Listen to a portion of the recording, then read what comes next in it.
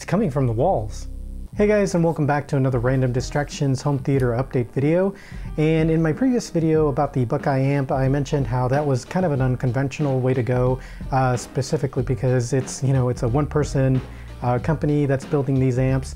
They're Class D, that kind of thing. But in that video, I mentioned that I was finally going to get some Atmos height speakers, but that I was going to do it in an unconventional way as well. This is the Dayton Audio DAEX32EP-4 4-ohm 40-watt audio exciter, which is a very long name, but what this does, if you're not familiar with it, is it attaches to a surface, basically kind of like this, and it does usually have adhesive on here, but this one I had to remove it. But it attaches to the surface, whether that's glass or drop ceiling tiles. I've seen them used like that, and the vibrations that this causes produces sound, and so it basically turns almost any object into a speaker. So I hooked this up to just a little bitty amp, and just to kind of give a quick demo to kind of show the difference. So this is with it not attached to anything, and you can kind of hear a little bit. I'll put it close to the microphone here. But say this is the box that it actually came in. When you put it next to something, it now makes a lot more noise.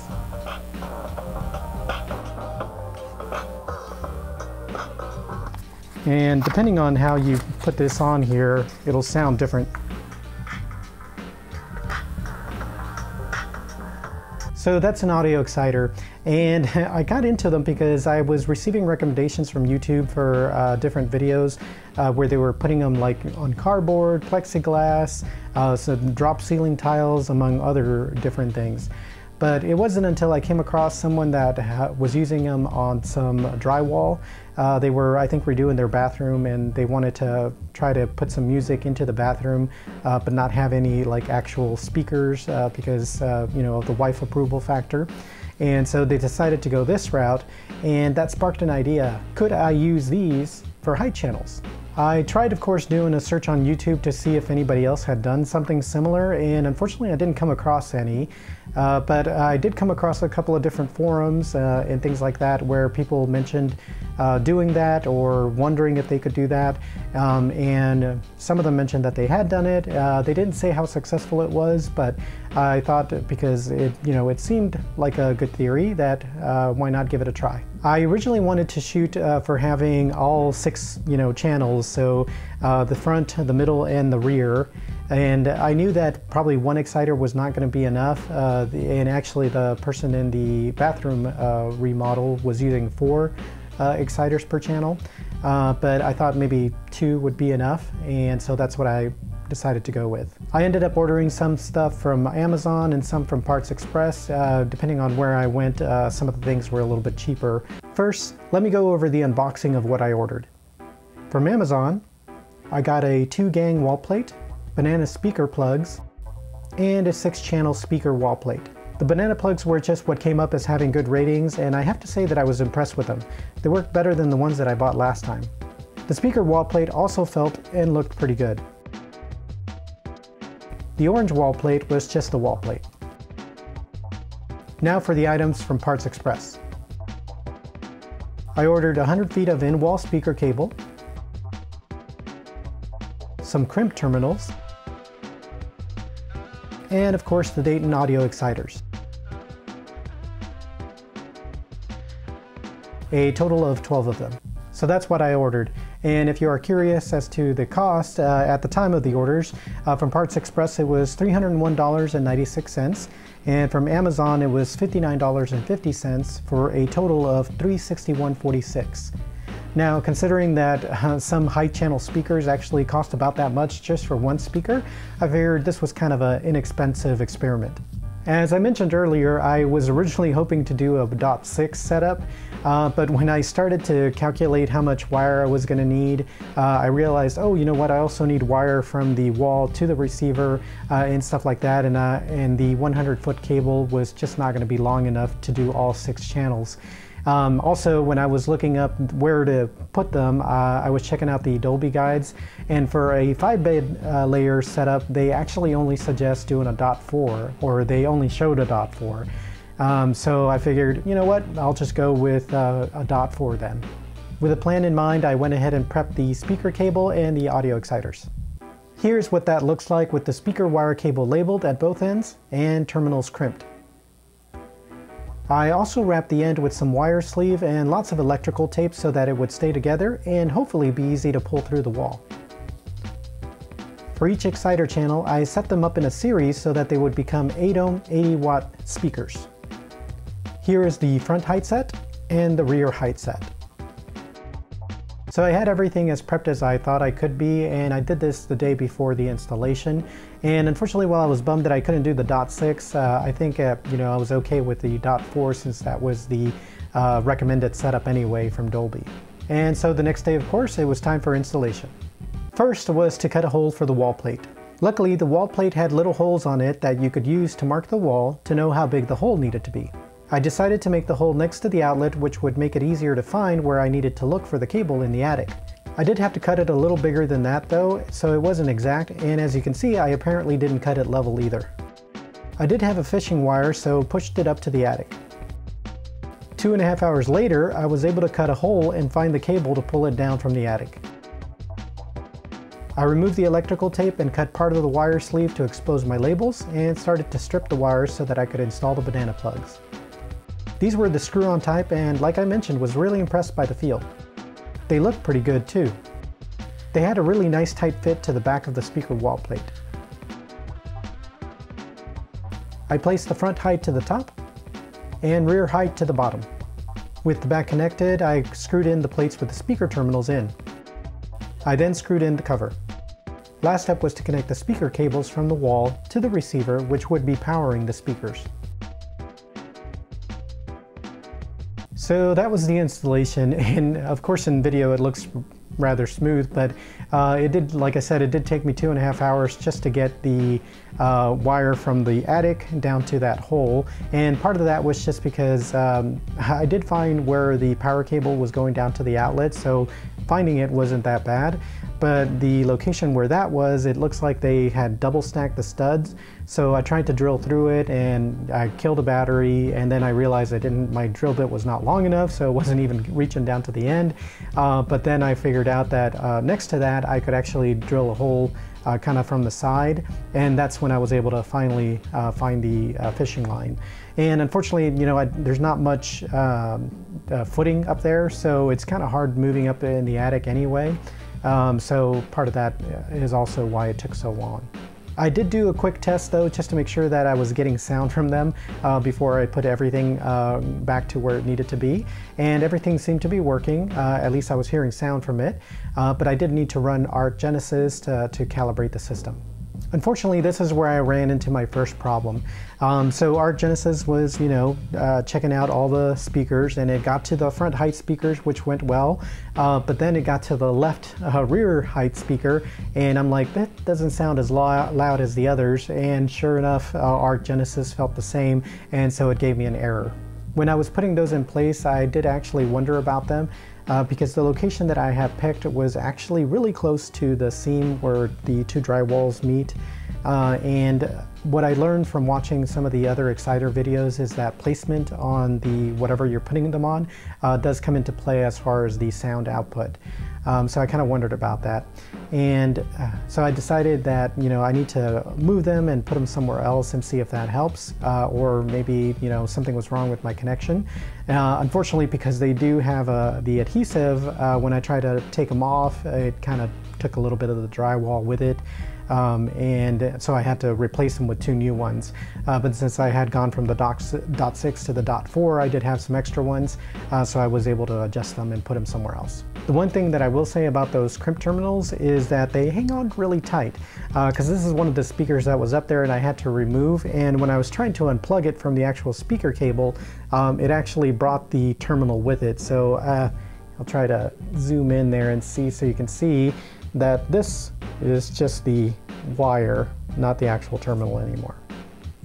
So before I decided to run Arc Genesis, I went ahead and retested to see what they sounded like, and they did seem to be louder than before, so I was hopeful.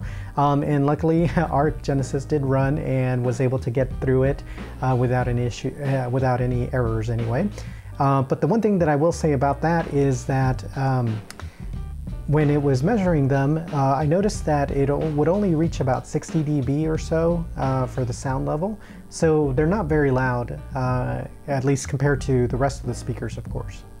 Once it was complete, it was time to check out and see how they worked in practice. They worked pretty good. A scene that immediately came to mind was from the Batman, when the Batman is chasing Penguin and he finally catches up to him and he causes his car to flip. During the scene where you're inside the car with the Penguin, you actually do hear sound from above you as it's kind of turning and turning. And then when it finally lands, there's the creak of the car settling, and that is coming from above as well. Here's that clip, and the microphone is in the main listening position, but pointed towards the ceiling.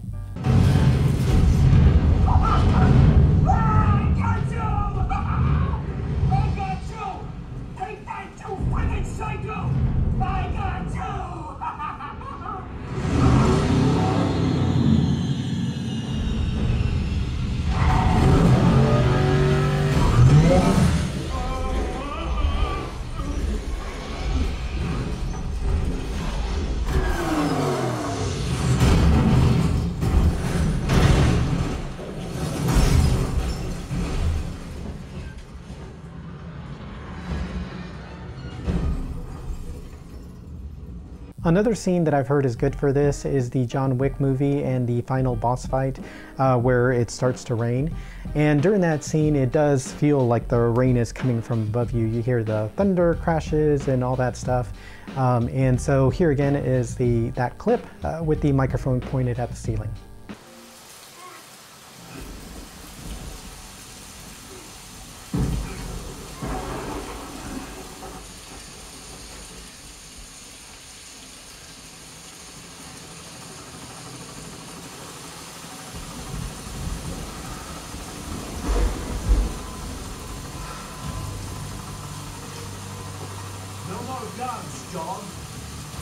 And to kind of give an idea of what they're doing, I went ahead and did the same clip, but I turned off the amps for the front stage and for the surrounds.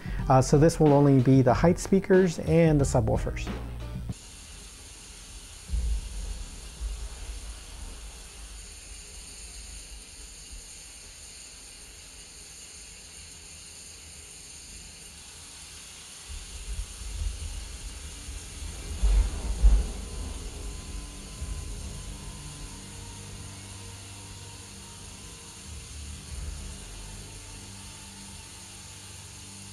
I didn't do any recordings of this, but I recently had some friends over to watch the movie Gladiator. Somebody in the group had not ever seen it before and we're like, what? So we got to check this out. Although to be honest, I wasn't expecting very much from the height speakers just because of the time period that it was based on. I couldn't think of how they would use height speakers, but there was a couple of scenes that stood out. So the first scene where something happened in the height speakers was during that first big battle where they shoot those fire arrows, and there's certain sections where you do hear those arrows kind of flying above you. And during some of the quieter forest scenes in that same battle, and even in other ones, you can kind of hear birds chirping up from above you. Then later on, there was another scene where a storm was coming, and kind of like the John Wick a little bit, you could hear the thunder and stuff like that from above.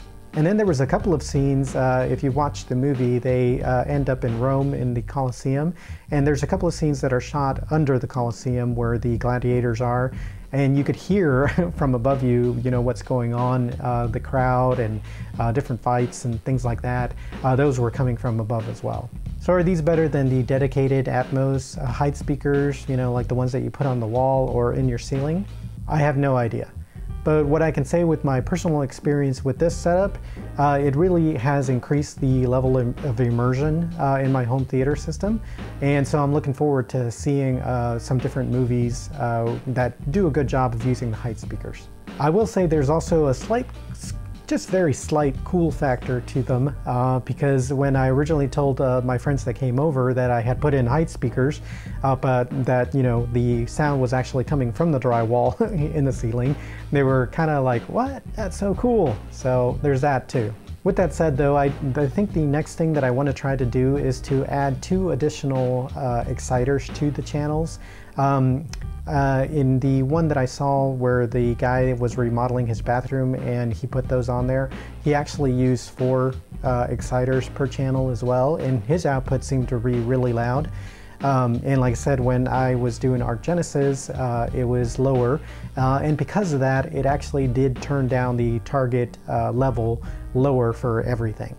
As an example, here is the Arc Genesis results from the front left speaker before adding the height speakers, and now here it is after adding the height speakers.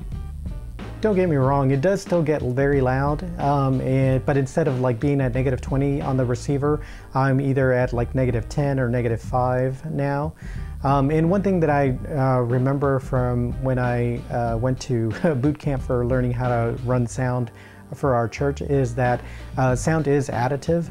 So even though the 5 bed layer speakers are turned down, adding those 4 additional speakers from above adds to the overall sound and makes it, you know, seem louder than what it's showing, I guess. I am hoping that by adding those 2 additional exciters to the channels will help, because one of the things that with them is that whatever you put them on needs to be sturdy but yet not super thick, and drywall is, you know, fairly thick and a little sturdier than probably some of the other stuff that's been used for it. So it does kind of need that extra help. The one thing that I'm hoping that some of you can help me with, and hopefully you can leave a comment down below, is the wiring, because I know in order to maintain the 8 ohm load, they'll have to be plugged in series and then parallel. So here's my thought. I connect 2 in a series with a wire from the negative of one to the positive of the other, creating one set, and repeat the step for the other 2 to create the second set. But then connect the open positive from the first set to the open positive of the second set, and do the same for the open negative from the first set to the open negative of the second set. Does that sound right? Let me know in the comments. So like I said, this is probably not a conventional method to add height speakers to your home theater system, but I kind of thought it was kind of interesting, and you know, if anything else, then at least I would have the wiring if I did want to add traditional speakers up there instead of using these things. But I am kind of curious as to what will happen with adding the 2 additional exciters to the channels to see if that would help raise the volume. Although, like I said, it still does get plenty loud, and the immersion is there for sure as far as hearing things from above me and things like that. Anyway, that's all that I have for this video. I would definitely appreciate a like, of course, on this one, and make sure to subscribe and hit that notification bell so you'll be notified when the next one drops. And until then, I hope you have a good one.